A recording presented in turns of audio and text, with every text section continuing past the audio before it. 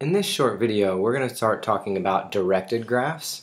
Another name for directed graphs, this is sometimes shortened to digraphs. And directed graphs can be particularly useful in modeling certain situations. So here we see a graph on 5 vertices, so order 5, with 1, 2, 3, 4, 5, 6, 7 edges. And here we see the same copy of this graph, but we might also have the additional layer of information that each of these edges has a direction. Okay, so it can point either way. So maybe these are the orientations. So the directions on the edges are just another layer of information for the graph. So to illustrate how this can be useful, we're going to just work an example. So here's our example. Suppose 4 teams, the Titans, Bulldogs, Tigers, and Hawks, all participate in a tournament, and each team plays every other team. And then we have the results of the tournament. The Titans beat the Bulldogs beat the Hawks, the Titans beat the Tigers beat the Bulldogs, the Hawks beat the Tigers, and the Hawks beat the Titans. And we want to model the outcome of this tournament using a directed graph. Okay, so let's keep our results here.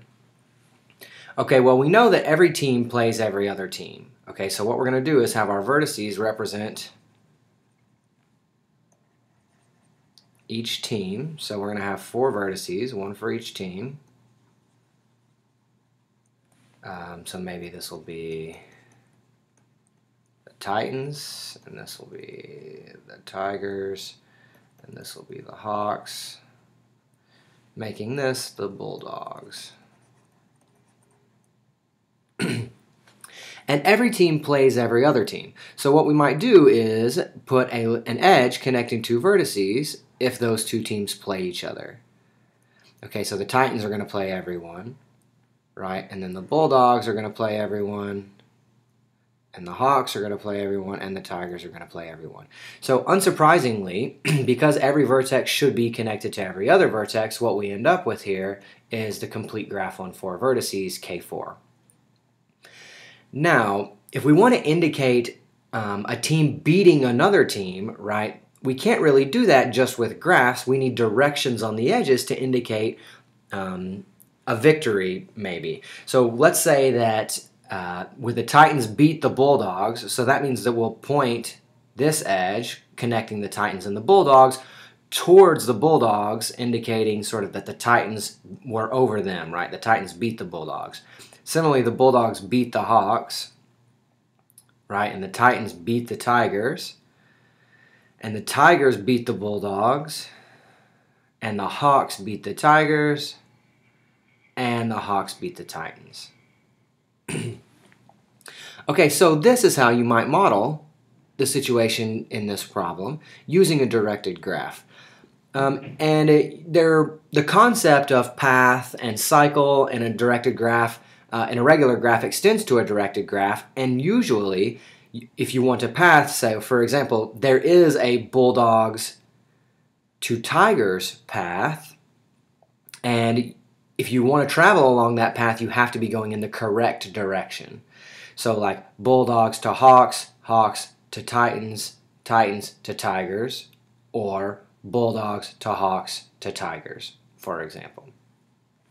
And similarly, you can get the idea of a cycle, but there aren't very many directed cycles. I can see at least one here, or 2.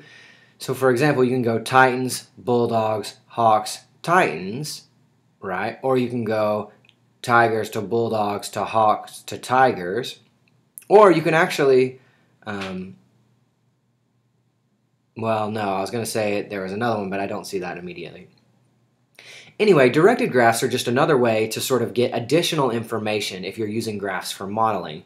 And they don't have to necessarily represent victory like we have here in these sports teams. The directions could mean one-way streets if you're modeling, you know, a city grid, or they can mean all sorts of information like maybe this is a network of computers and this is like the flow of information, like this computer, while they're all connected on the network, this only sends information to some hub over here. And it's just a way to get extra information on your graph. So we'll be using them throughout the semester in certain spots. And in particular, we'll talk about flows on graphs later in the semester, and flows on graphs are only defined for directed graphs. So this has been an introduction to directed graphs.